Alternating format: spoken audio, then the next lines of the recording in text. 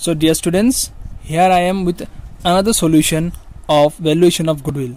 Now before I start this solution, I will tell you that if you're new to my channel, please subscribe my channel and click the bell icon so that you get the notification of my videos whenever I upload them. So let us start. First of all, you see here, first point, profit earned by Mr. X means profit is given.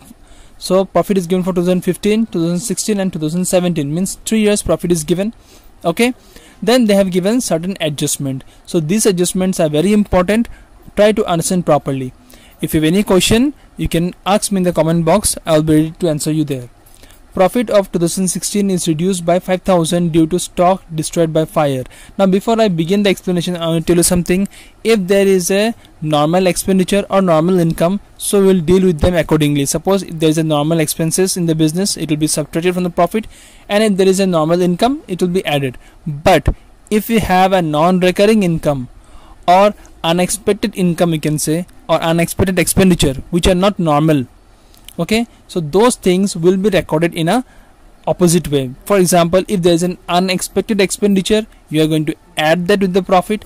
If there is a unexpected income, or you can say non-recurring income, it will be deducted from the profit. I will repeat the point once more.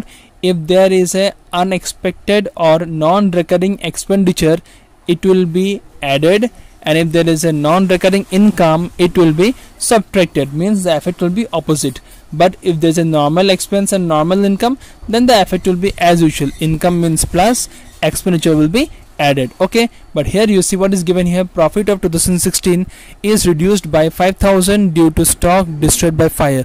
Now stock destroyed by fire means it's an expenditure, but this is not a normal expenditure, right? Certain expenditure. So it is an expenditure, but we will add this profit.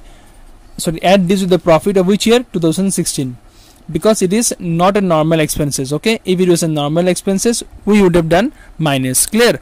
And the profit of 2015 included a non-recurring income of how much? 3,000. As I told you, non-recurring income is going to be subtracted from the year in which it occurred, that is 2015. Non-recurring income means it is not a normal income for the business. Okay, it can be income from any other sources, but not a business income. Am I clear? Then point number 3, profit of 2017 includes 2,000 income on investment. Now students, be careful when you do a business. Okay, they have not mentioned the business here. So if you have an income on investment is considered as non-recurring income. The reason is, as a company, you are investing your fund in some other place. From there you are earning interest. So it can be considered that it is not a business income. Okay, it is an extra income, so it will not be included. If it is included, you will have to subtract it from that particular year. See, here is given this 2,000 is included in which year's profit? 2017. So from 2017, 2,000 will be deducted. Okay, then point number 4, the stock is not insured and it is thought prudent to insure the stock in future. Now since it's a business, stock is linked with business. Okay, now they said that the stock was not insured. Now they are going to insure the stock. Now what is the premium here? The insurance premium is estimated at 500 per annum. Now per annum means yearly you are going to pay insurance premium of how much? 500. This insurance premium will be paid to insure what? Stock. And stock is used in business. That means it is a normal business expenditure, so it will be dealt accordingly. It's an expenditure, you will do subtraction of this. You will do minus 500 per annum means every year. So 15 also, 16 also and 17 also. Then point number 5, a fair remuneration to the proprietor not taken in the calculation of profit is 10,000. That means you are going to provide remuneration to the proprietor, and if you provide remuneration, that is an expenditure. Okay, so it will be deducted from the profits of every year because it's given here per annum. Now these are the details given in the question. Now what they have asked, you see, calculate the value of goodwill on the basis of 2 years purchase of average profit of the last 3 years. So that means we are going to use here average profit method. Okay, so now in average profit method, what are the rules? First of all, you have to find the average profit, and second, you can find the value of the goodwill. Clear? So if you want to take the screenshot of the question, you can take the screenshot of the question. Okay, now let us start the solution. So here you see, if you can make this format, it will be easy for you to solve. Calculation of adjusted profit 15, 16 and 17. 3 years profit is given, so just make it like that.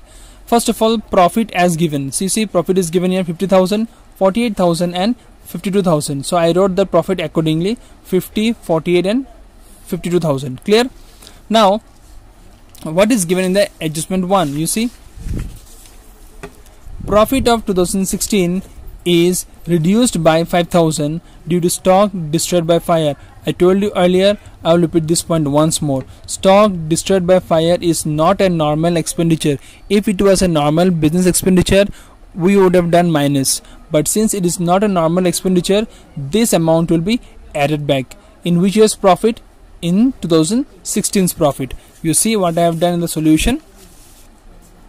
Add stock destroyed by fire, and below 2016 I wrote here 5,000.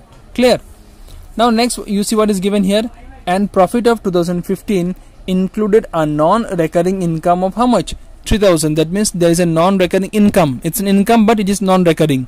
So if you have a non-recurring income, it's income, right? But we'll do subtraction just like you did here. It was an expenditure, we've done plus. Here non-recurring income will be added. What is the amount here? 3,000. In which year? 2015. So we will do subtraction of that. Less non-recurring income, 3,000 from 2015 column. So by solving I got here 47,000, 53,000, and it is same. Clear? Next point is profit of 2017 includes rupees 2,000 income on investment. Now I told you that income on investment is a non-recurring income, or we can say that it is not a business income. Okay, so as a result this amount will be deducted from that particular year's profit, that is 2017. We can take a look here. I wrote here less income from investment 2,000 from 2017. So after subtraction 47,000 same, it is same. If you deduct here you will get how much? 50,000. Now next point, point number 4.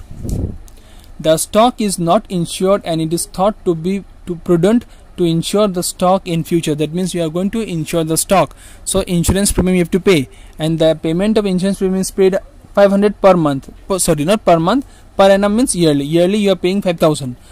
Sorry, yearly you are paying 500. So if you pay yearly 500, how many years you have here?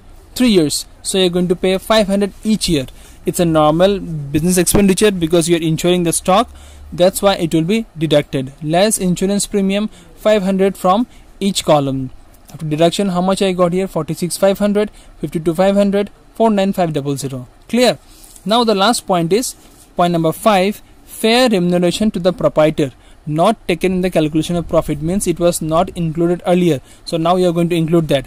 And fair remuneration means you are going to pay the money to the proprietor. It is an expenditure, or you can say it's a drawing. What is the amount here? 10,000 per annum. Similarly, per annum means yearly you are going to pay 10,000. How many years profit you have here? 1, 2 and 3. 3 years profit. As a result, we will deduct this in all the 3 years. You see, less fair remuneration, 10,000, 10,000, 10,000 I have deducted. Now by solving these two, I got here 30,500. Here I got 42,500. Here I got 13,500.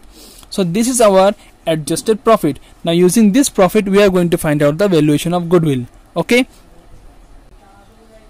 Now, which method they have asked? They have asked to find out the valuation of goodwill using 2 years purchase of average profit method. So you are going to use average profit. So first of all, our duty is to find out average profit. Since we have here adjusted profit, what I wrote here, you see, adjusted, you can see here, adjusted average profit. So what I will do, first of all, add these 3, 1, 2, 3 added, and then divide by 3, because we have taken 3 years amount, so we'll divide by 3. So by adding this, I got here 1,18,500, then divide by 3. If you divide these two, you will get 39500. So this is our adjusted average profit. Now since you got the average profit, now we can find the goodwill. So the formula for goodwill is, therefore goodwill equal to adjusted profit into number of year purchase. So adjusted average profit, so we got here just now 39500. So we wrote here 39500 into number of year purchase. You see, it's given the question, goodwill on the basis of 2 years purchase. It's given the question, right? 2 years purchase, so into 2. So by multiplying these two, how much you'll get here? 79,000. So in that way you will be solving this solution. Okay, so if you want, you can take the screenshot of the solution. I will give you in part wise. See, first of all, take the screenshot of this table. Okay, then the main solution. here. Okay, so thank you students for watching. Again, if you're new to my channel, click the subscribe button and the bell icon so that you get the notification of my videos whenever I upload them. Thank you so much.